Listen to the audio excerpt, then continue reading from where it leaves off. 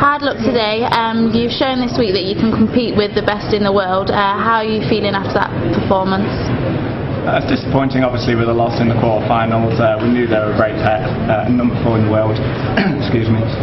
But we competed brilliantly for 2 sets. Unfortunately, we just didn't maintain for the 3rd set, so we're fair play to them. They kept their level and even pushed it up in the 3rd set. Yeah, and the home crowd has been great with you all this week. Does that help spur you on?